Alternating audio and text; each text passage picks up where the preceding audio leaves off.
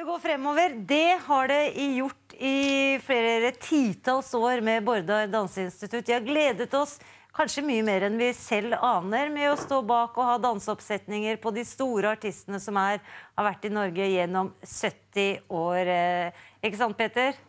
Ja, det jo instituttet som klekker ut da, disse fremtidige musikalstjernene våre. Det startet i 1937, så i år så feirer de 75-årsjubileum. Og det jo en fest, så det må vi jo feire. Velkommen daglig leder Freddy Haugan og regissør Chet Walker. Welcome. Thank you. Freddy, en glad og stolt mann.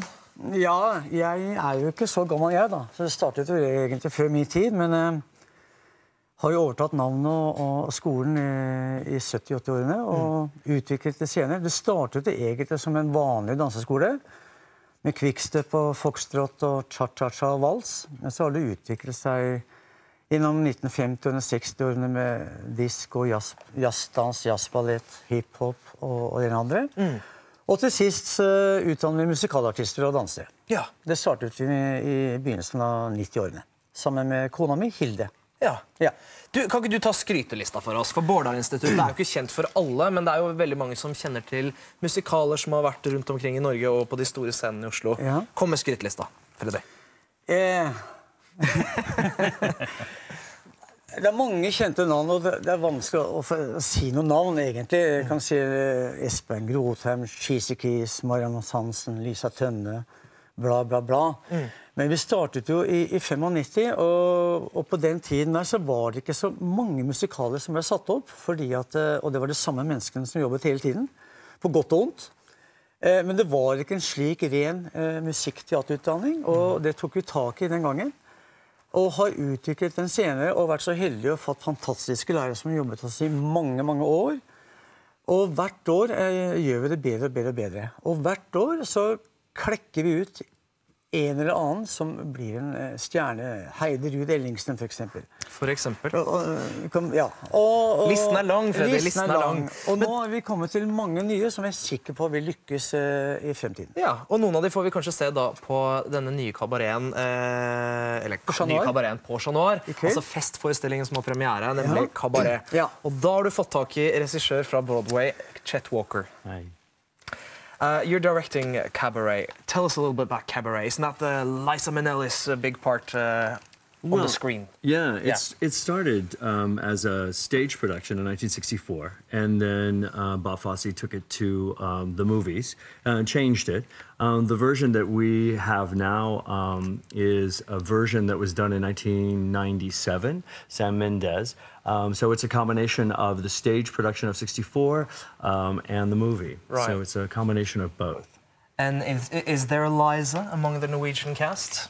Oh, there's Liza's everywhere. Yeah. Well, Liza made Cabaret her name there, and from there she was catapulted into so many other different things. Because a lot of people didn't know that Liza was an actress. You know, the public didn't, and I think the movie really helped that. And I think playing the role of Sally Bowles always helps a young actress feel the possibilities of that, and we certainly have that. Jeg skal bare si litt av hva Chet Walker sier. Han har altså regi på Cabaret, som da festforestillingen som har premiere på Chat Noir i kveld.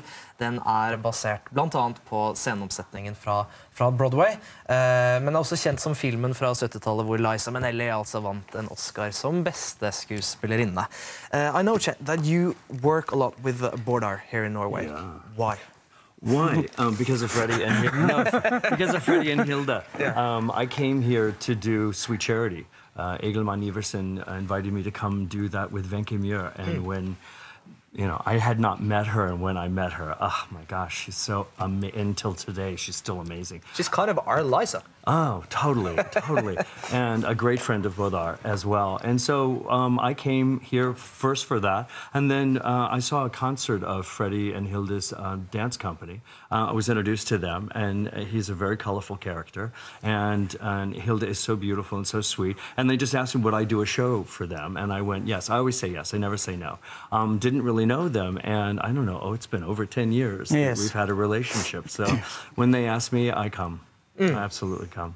So he's here every year. Every year. Every year. Fantastic. Og dette året så har han altså satt opp Cabaret, Chat Noir. Vi skal høre et lite stykke derfra nå, Freddy. What we're going to hear from Cabaret? Perfectly marvelous, and I don't care much, and maybe this time.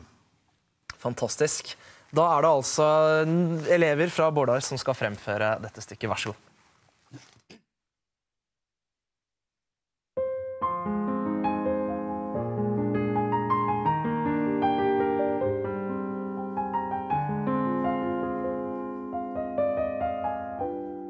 I met this perfectly marvelous girl in this perfectly wonderful place.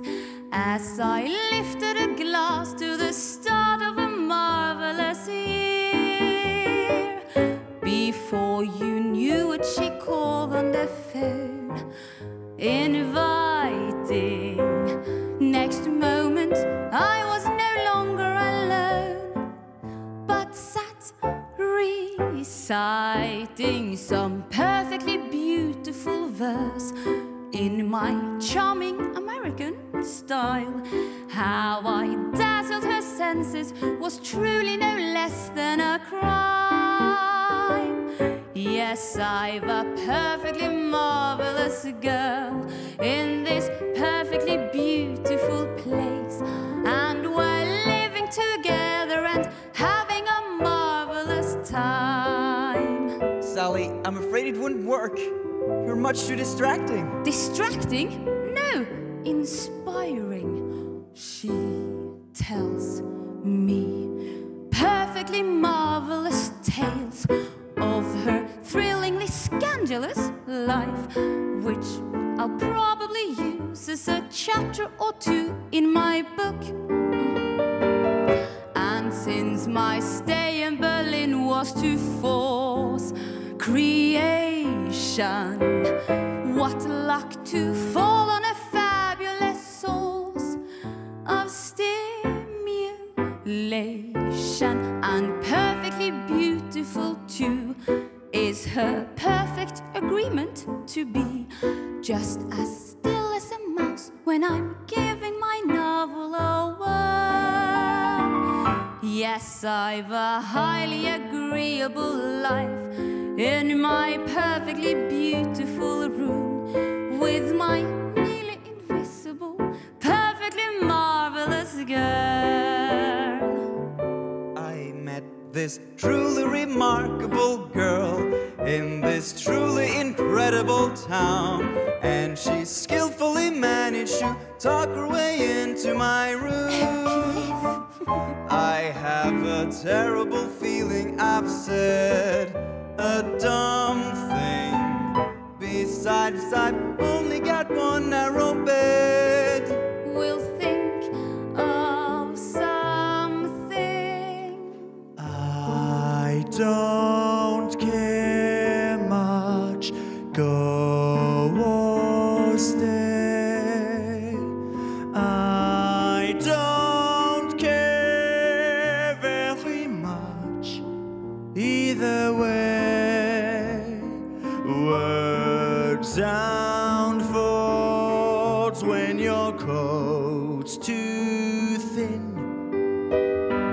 Feet don't waltz when the roof caves in.